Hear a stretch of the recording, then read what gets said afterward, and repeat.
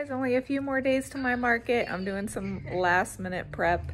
I made a reel about the cat plushies and the coordinator really loved them. So I'm trying to do a couple more. This is only my fourth one and it's taking a lot longer to make all the color changes. So I'll probably just make an all white one next. And I have so much more I want to make, but fingers crossed that these cats sell. Talk to you soon. Here are all my cats I made. They're pretty cute. Super happy with how they came out. I'm trying to get everything ready for the market. I got 2 more days. I forgot to show you guys this butterfly that I made. This is my own pattern. I'm still working on it though. It's my dog. But I really like it. But I need to figure out the wings a little bit better in the pattern and make a couple more. Super cute.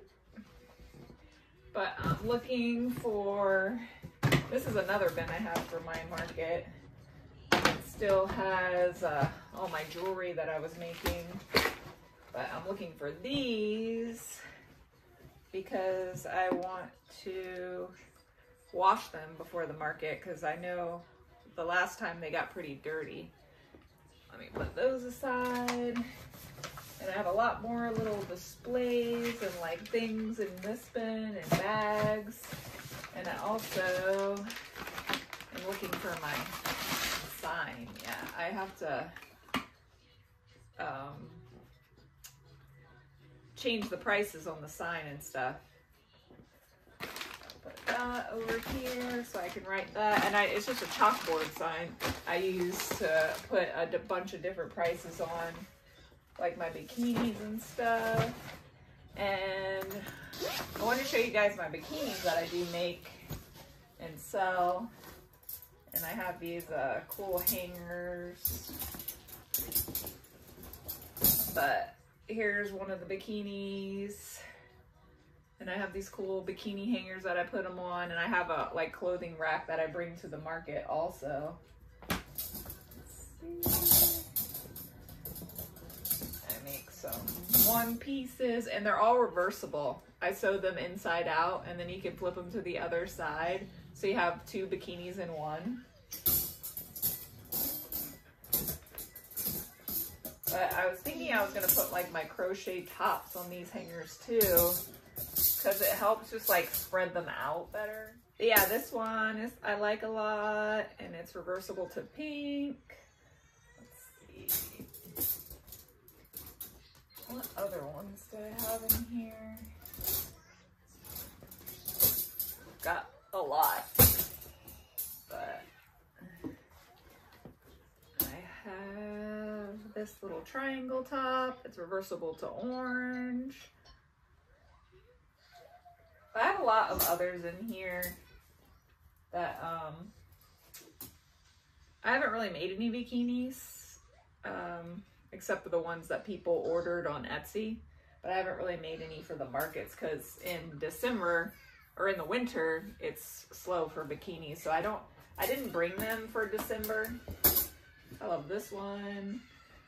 It's a little high-waisted bottom, reversible to this blue, and you can make it as tight as you want to. But yeah, those take a while. It takes me like an hour and a half to 2 hours to make a bikini because I do it from scratch. Like I made my own bikini patterns and then I have to measure and cut out the fabrics and then serge and sew them all. So it takes a little while, but I sell them for $75 at my market. And I did sell quite a few during the summertime because there's nobody else, no other vendors have any bikinis. So that is one thing. Like when I first was applying for markets, I had bikinis as my main thing. And I got accepted to like all the markets because no one else was selling bikinis. So that was a plus. So now that I'm already in, like I basically could sell whatever I want. And like I said, I did a bunch of different stuff. But yeah, I'm just trying to get everything together, make sure I have everything in the bins. And I was thinking, you know, like I was making all this jewelry and I have all these charms that I might start making stitch markers out of them because I don't want these charms to go to waste. And to buy like the chain to make necklaces is kind of expensive because I buy the gold plated one because I don't want them to tarnish.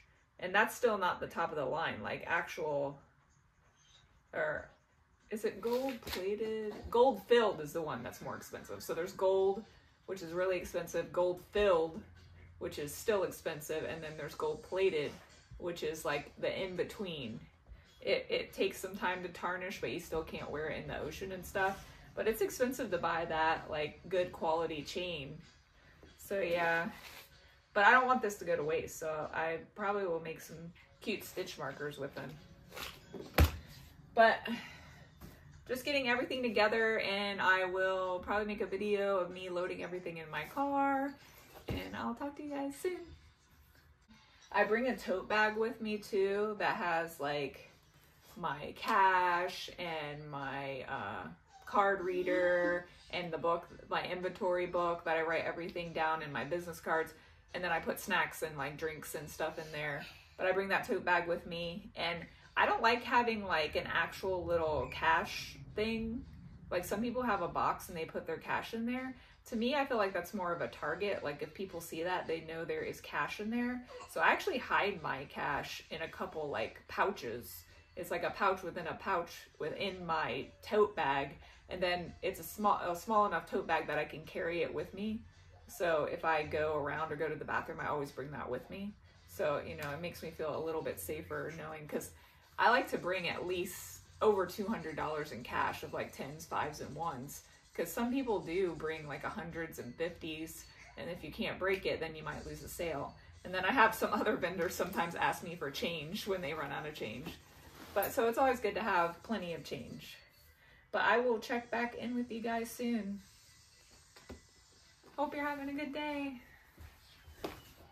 So we're going, me and my boyfriend and my son, we're going to dinner tonight. It's a little fancy restaurant. My parents got me a gift card.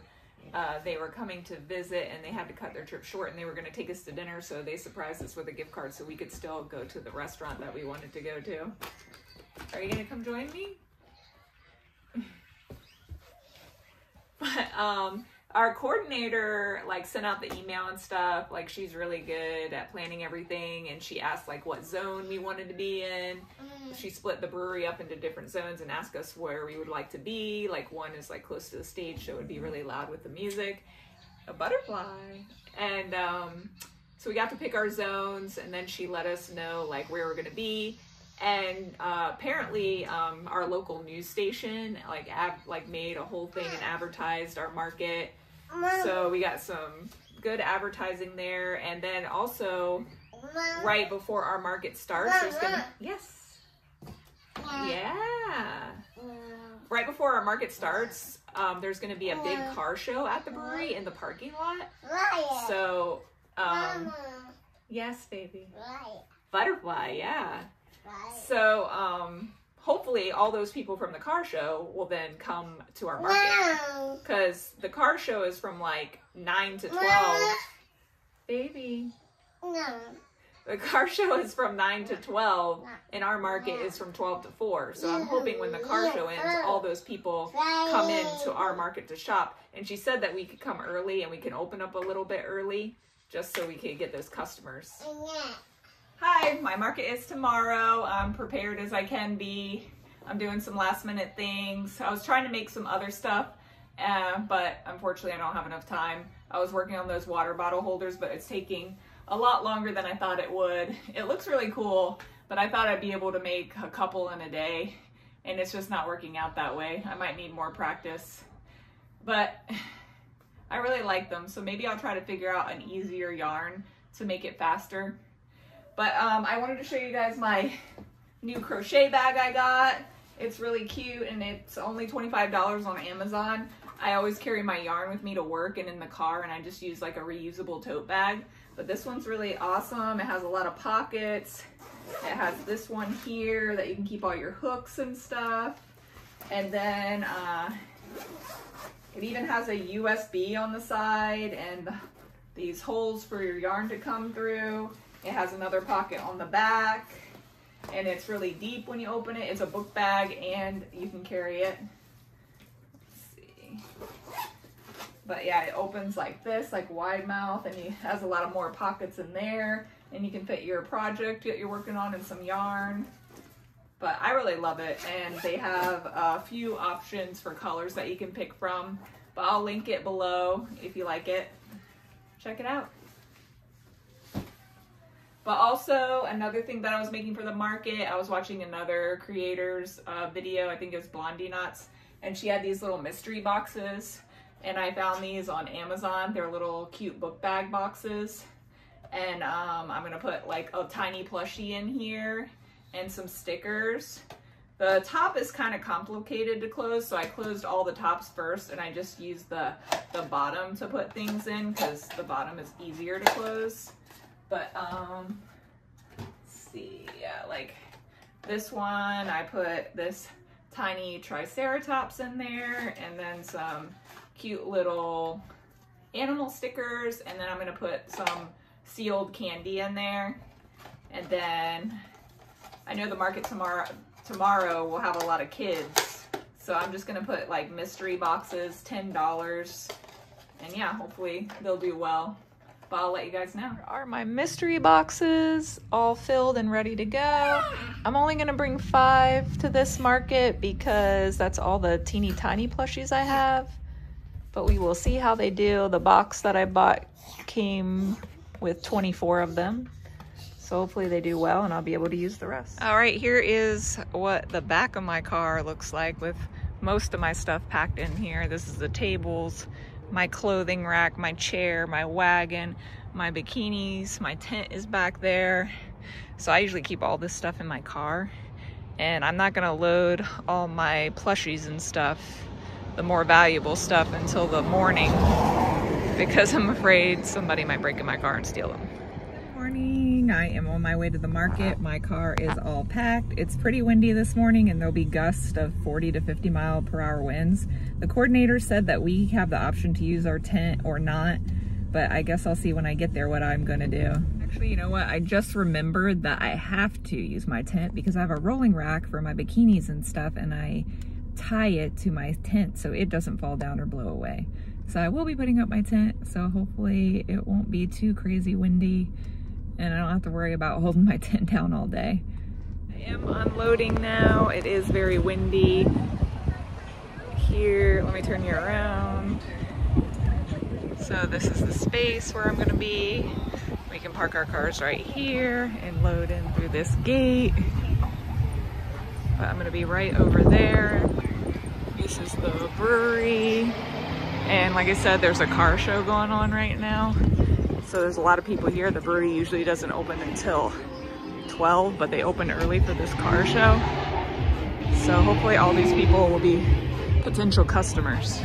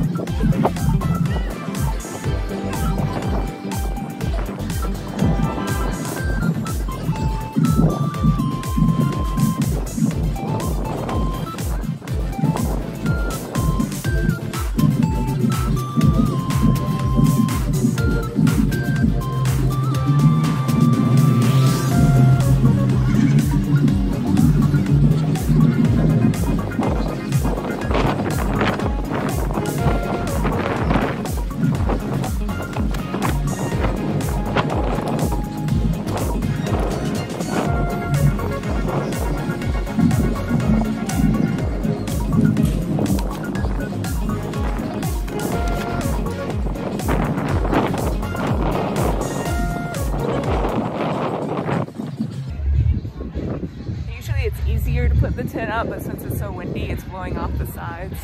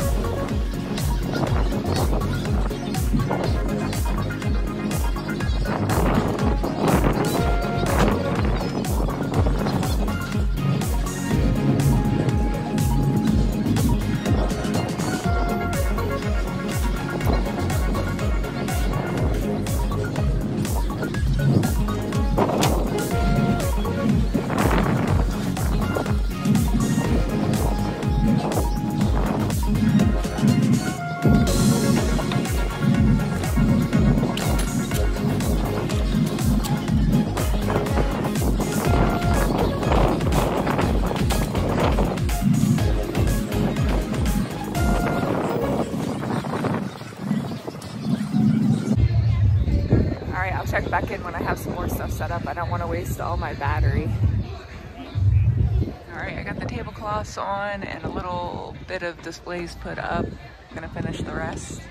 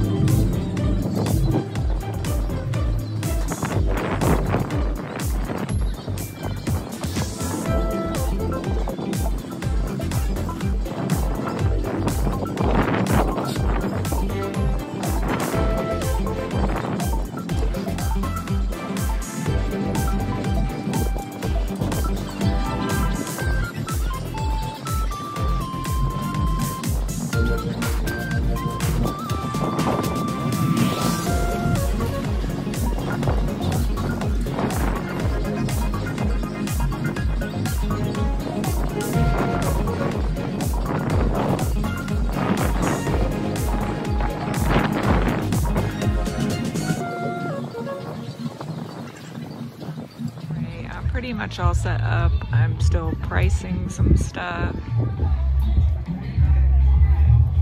Got my bikinis, crochet tops, a bikini here, my sign, my chalkboard signs.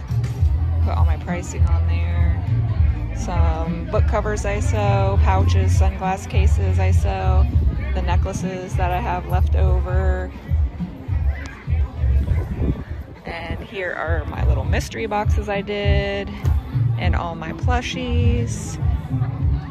It's not the best setup because the little stands I have keep blowing over. So I'm not gonna put those up right now, but I have some pricing to do and then I'll be all set to walk around and look at the other vendors. All right, so it's pretty packed already. I think mostly because of the car show, but I will take you around the front and walk through. It's 11:30 now. It took me like an hour to set up.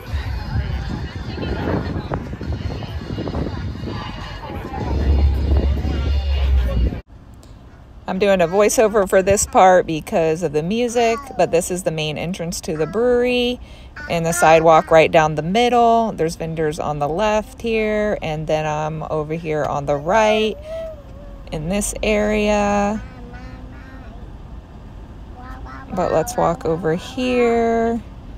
Already a lot of people here, and the brewery hasn't opened. Like I said, I guess they're open. They opened early for the car show, and they charge people $10 a car to come into the car show. But they're already open for drinks and food. But here are the vendors on this side setting up, and they're gonna have a DJ set up right there, and then that's the stage where the concert will be later. But got a lot of different people over here, and the coordinator is right over there with the pink. She's selling cookies. But yeah, there's a few people that still need to show up, but I'll try to walk back over here later. And then we have some people down here in the sidewalks. And she zoned it off, like by the stage was zone 1, the sidewalk area here is zone 2, where I'm at is zone 3. So like I said, a bunch of vendors are on that side over there, and this is like the middle, and the entrance is right there. But you gotta come over here down the steps to get to the area I am. There's my tent. Got my coffee from Beach Bum coffee truck. Looks pretty good. They're all Taylor Swift inspired. Okay, we made our first sale already and it hasn't opened. We sold a turtle for $8, a tiny turtle. I write everything down by hand in this little book. It's like shows what they pay. So I just wrote the place, the date, what I sold, how much, and how they paid. Guys, this is the situation now. It was so windy, my whole tent blew over. People had to help me. My bikinis are not staying up. I think my rolling rack broke, so I'm leaning against the table with my tent weights. But I have made 10 sales so far, so that's good. So hopefully this wind dies down. Here's what my booth's looking like now. Sold quite a few plushies. This shelf is looking empty. I'll probably take it down soon. And I had to put my bikinis way over here. So there's still people looking. The market's going great. Finally died down a little bit. Still a lot of people.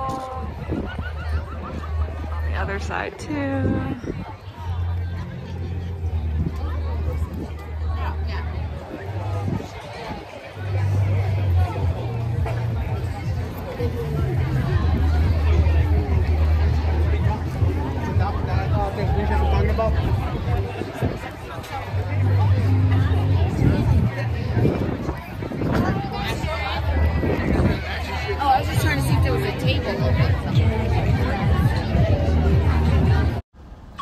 So I had to cut the sound for this part because of the Taylor Swift music playing in the background. But this is the other side, really busy. They have fairy hair over here. This girl is making custom beaded bracelets with like Taylor Swift sayings. Like every little kid got one of those. Lots of dogs.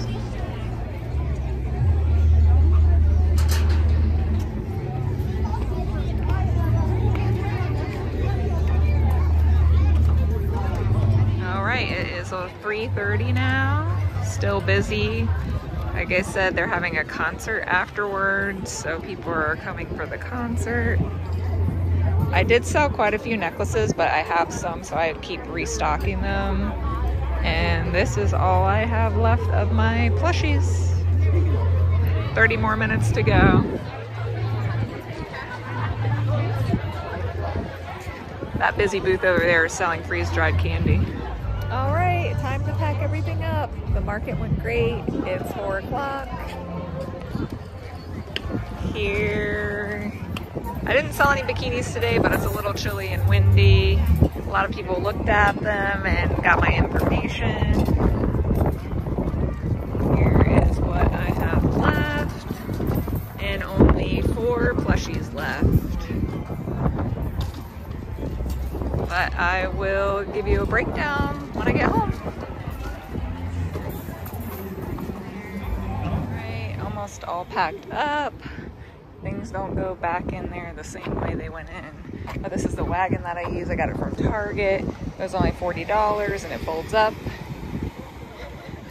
Stuffed everything in here and up front and ready to go home. Hi guys, I'm back from my market. It was a great market overall. I would say I got there a little after 10 a.m. The market started at noon. Our plan in the group chat was to set up early so all the vendors could shop each other, but that didn't really happen. Most people didn't get there till after 11. And by the time I found the coordinator, talked to her, got all my stuff loaded in and set up, it was already like 11:30. I walked around a little bit and then I got coffee from the coffee truck. And the only thing that was bad was the wind. The wind was crazy. And of course, like I already had my tent set up for over an hour. And as soon as the market started at noon, there was a huge gust of wind, took my tent over, completely over on the side, even though I had weights and like 25-pound weights on each foot. And all my stuff flew off the table, knocked over my full coffee, spilled it on some of my stuff, knocked over my bikini rack. It was awful. Luckily, some people standing around helped me grab my tent and pick up the stuff, but I had to take my tent down, and then I had to move my bikini rack back against the table and put my weights on that to hold that up because the bars kind of got bent when the whole tent went over. So that was a little bit hectic and crazy, and I lost my coffee. And then it got busy and I couldn't go back to the coffee truck for a while, but I did end up going back and told them what happened, and they gave me another one for free, thank goodness. So that was very nice of them. But yeah, the market was great. It was really busy. Like I said, it was a Taylor Swift themed market and there were a lot of kids there, and it was a great day. Overall, let's see, I brought 41 plushies with me and I sold 37 out of 41. And like I said, I still have some other stuff left. I'm still gonna bring my sewing items, but I had some like necklaces left over from what I used to make in the past, and I just wanted to sell those so I don't lose money off because I already paid for all the stuff. And I sold 7 necklaces and I sell them for $25 each. I sold 2 zipper pouches that I sew, and I sold 2 clay magnets. That was another thing I made when I was doing polymer clay. I was trying that out. I made earrings and I made clay magnets and I made pop sockets. And I did sell out on my pop sockets already, but I still had some magnets left. So I'd sold 2 of those. And that was pretty much everything I sold. I made those mystery boxes and I brought 5 of those. Those sold right away. People love those. I think 2 people came and got 2 boxes each, and then another lady got the last one. But I definitely need to make more of those, and if you want to try those, I think they would sell great. And I just put a tiny plushie in there and a couple stickers, cute little animal stickers, and I sold them for $10. And like I said, you can buy a pack of 24 of it looks like this, the little book bags, on Amazon. I think it was 20 bucks or 18 bucks. So they're less than $1 a piece. But yeah, and then my squishy, chubby, fat cats sold out. I had 4 of those sold right away. I had a couple other tiny cats, those sold right away. People love the cats. I had that Dachshund that I made myself. Here's the other version in a smaller yarn. The one I made looked exactly like this, but it was bigger because I made it in blanket yarn. But this is my own pattern that I do want to release eventually. But yeah, somebody scooped that up right away. They love the Dachshund. So I hope to make more of these. So yeah, I have another market coming up next Saturday at another brewery.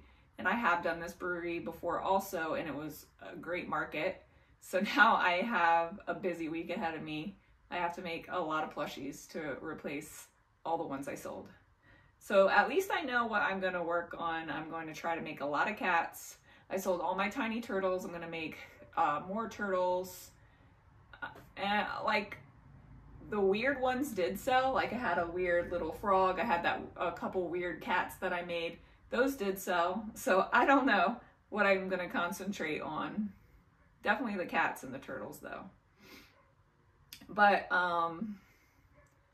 so I made $179 in cash and $18 in Venmo and $532.03 in the credit card Square Reader that I just use on my phone. So if you have the Square Reader, there's a tapping thing that comes up and they can just tap their credit card to your phone.